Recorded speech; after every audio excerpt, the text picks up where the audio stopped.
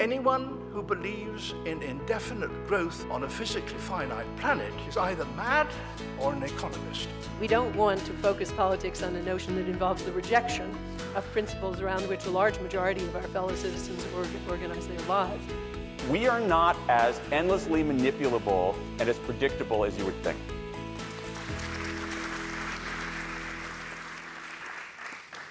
When we work in developing countries, my organization, the Institute for Liberty and Democracy of Peru, we're brought in to talk about the informal economy. Every third worlder knows what the informal economy is about. Doesn't mean we define it the same way. It means that we know there's a whole bunch of people left outside. When we talk in the first world, everybody talks about property rights, and yet they're both very connected. Well, the problem is that, from our point of view, is this: it's that somewhere after the Second World War, somehow or other, something came into the world called the rule of law.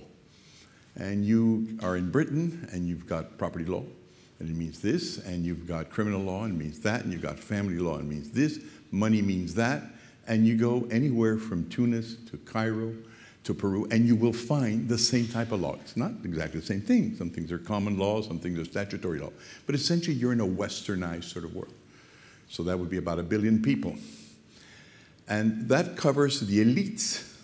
And then there's about 5 billion who are not into that. They're into something else that we call the informal economy, which is not a different type of law. It's actually anarchy. It's many types of local conventions that have one special characteristic about them, which is that there's no scale. Everything you do lasts only 2 miles in this direction or 2 miles in that other direction. Then it begins another custom, then begins another system. So it's fragmented. And how can you produce a watch without scale? How can you do anything without scale? And to us, it's always fascinating. The world, therefore, is, almost categóricos. Immanuel Kant, talking about categories. We've got the world divided into before the communist world, the free world, men, women, south, north, people who eat garlic, people who don't eat garlic. How can the world not be seen from two very points of view? That there's one where there is a system called the rule of law. People that can talk to each other, can make commerce, airplanes can land, but another part where you can't, and that other part is 5 billion strong. One of the things that keeps us going from one place to another is really trying to find a way to define this better. Because if you say informal economy, it means nothing. For example, in the United States or in America, it means nothing. You talk about property rights, to tell them, well, if some people have property rights or not, they'll say you're a Republican, you like property rights.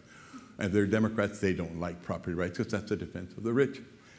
When all of a sudden we hear, starting the 17th of December of 2010, that a young man called Tarek Mohamed Bouazizi self-immolates in the fair city of Sidi Bouzid in Tunisia because he's just been expropriated.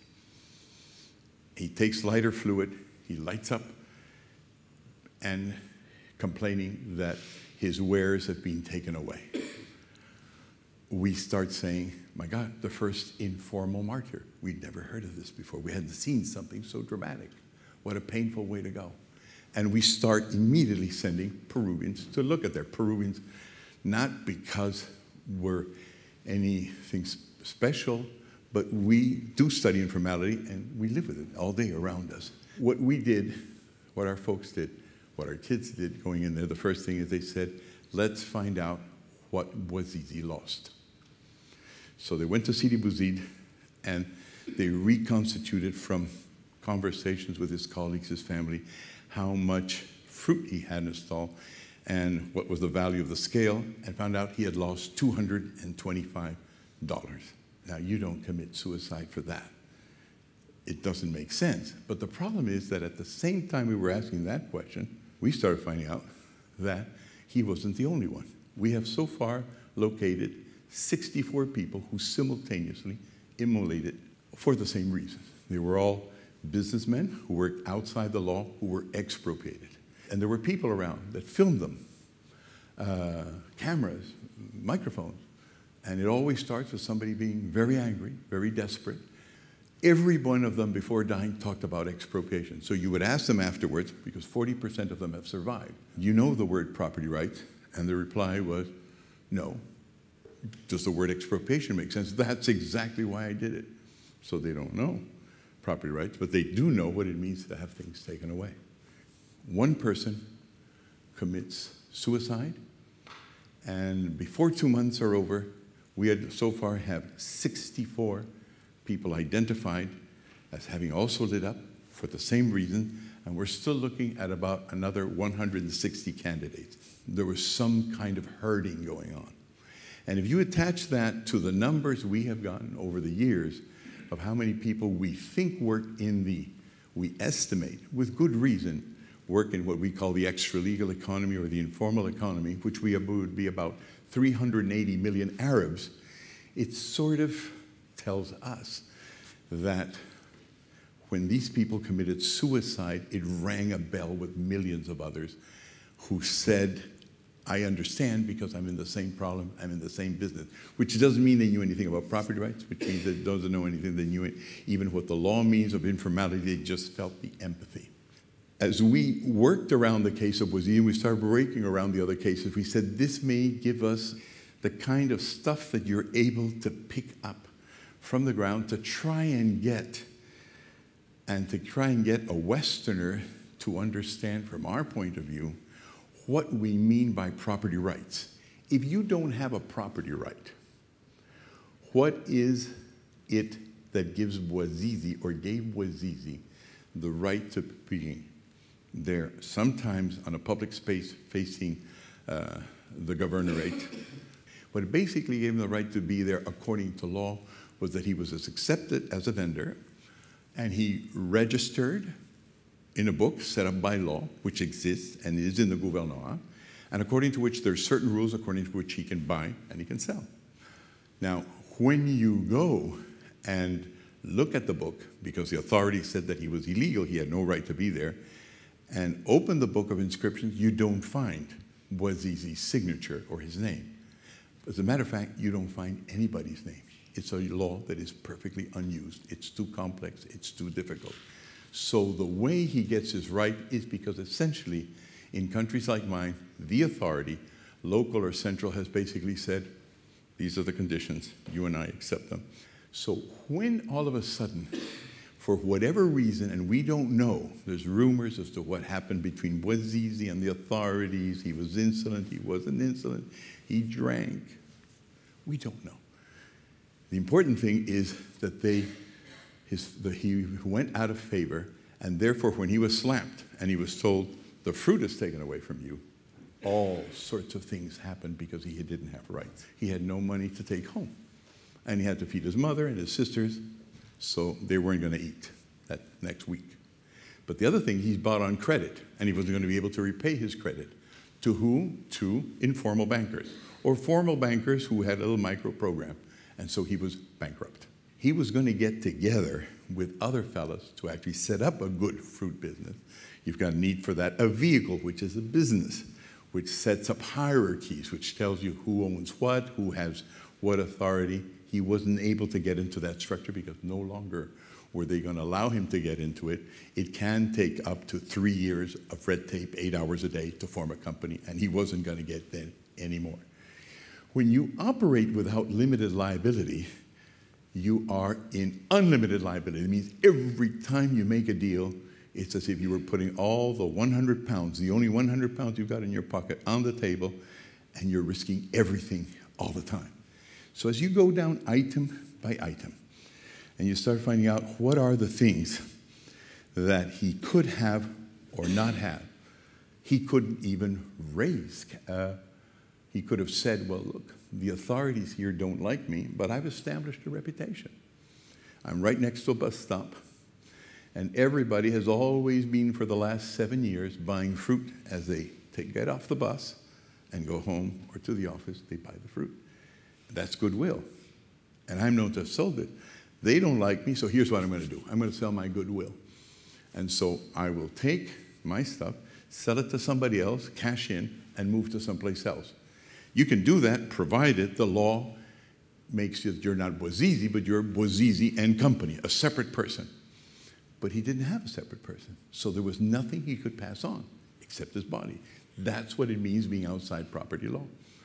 When Bouazizi got expropriated, it wasn't that he got confiscated. It was that he worked in a lawless world where he had everything by one arbitrary decision can be taken away from him. And if you live in a country like that, and there's not one of you like that, not 10 of you like that, not 10%, not 20%, not 30%, but 50 to 60%, one such incident is a dramatic incident.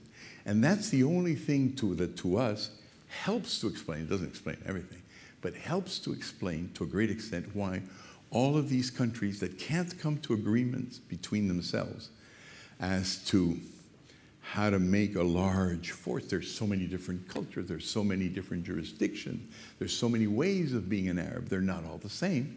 All of a sudden, in less than days, this cuts across all the cultures and all the nations.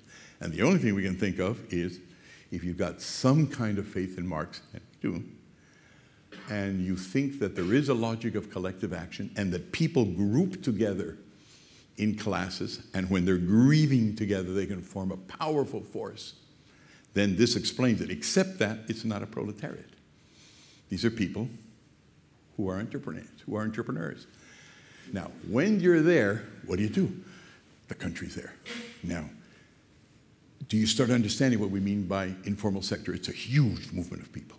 And they're just more than the rest, and they impose a different thing. And instead of American authorities going around saying, get out of here, they come in and say, well, welcome, welcome. This is called manifest destiny.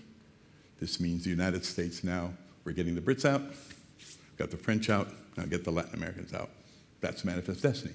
So history writes it up as manifest destiny, but in fact, it was the empowerment of lots of other types of Europeans who came in and found what they couldn't get, obviously, in Europe. That's what we think is happening in the Arab Spring, because Bouazizi occurred in every Arab country, in literally everyone. They're in Yemen, they're in Libya, they're in Morocco, they're in Algeria, they're in Egypt. In each one, people self-immolated, and somehow or other, the prairie fire lit up. In the Arab world, we started getting reactions. We've been called literally in every country we worked in, by every new political actor there is. It's interesting, of course, then you would say that you're going to get a voice from the Middle East that's going to say, look, this is really all about markets. Or let's just say it's about modernization. That could happen. Or let's accept that we've been in business for the last 700 years. By cheapers, there was 700 years ago, you could draw a check on Beirut and cash it in Singapore. We've always been there, and we've just never let our own people be there. This has never been capitalism. This has always been mercantilism, which is capitalism only for a few, and an Arab voice could ride. It could be.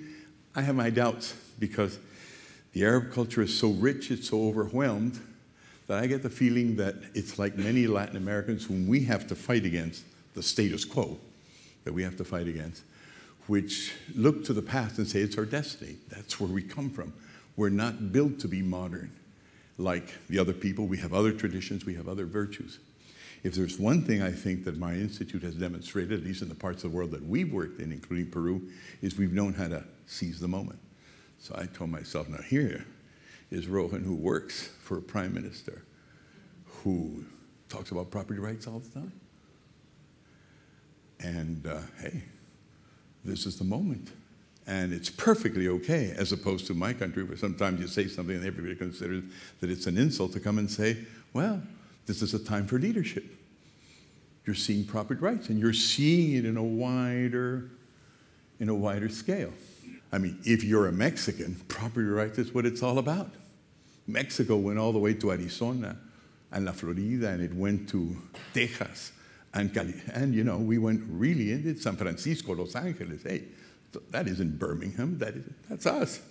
So property rights has a lot to do with how you conceive territory. It's something that's got to be brought inside the language, or we're not going to be able to understand what this evolving sort of consensus that some people call the status quo is all about. I mean, we're trying to understand what it is that the Industrial Revolution made, where it's going, where it's heading. We don't really know. We've got to try and understand it somewhat. And we're not going to understand it if we don't find out what the 2 billion did to get ahead and the 3 billion did to stay behind. This is a time for leadership, for somebody to put this issue of property rights on the table. Understand that we human beings live on the surface of the earth.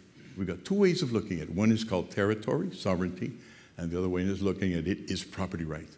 And it is a good idea to look at the good and the bad sides of it and put it to the table and ask yourself if it isn't the reply not only to issues that relate to what the Arabs are doing, but the land-grabbing rebellions that are taking place all over the third world as your multinationals or the Chinese come in and start buying our land to start doing all sorts of things, the future. And that it might have a lot to do with a lot of your financial crisis as well. Thank you.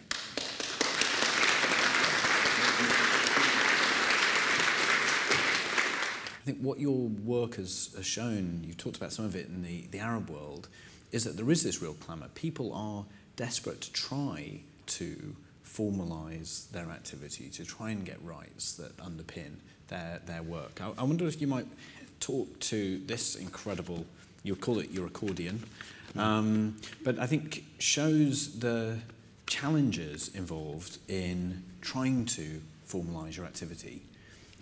Sure. Most of the people we had met, at least in Egypt, in Egyptian jails, that had a business, started, first of all, trying to have a legal business. This is their story.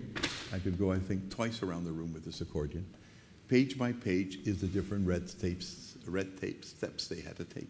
We got the pictures of the documents.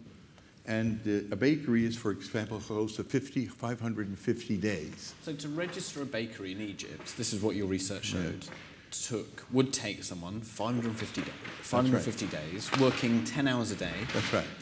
And how much would it cost?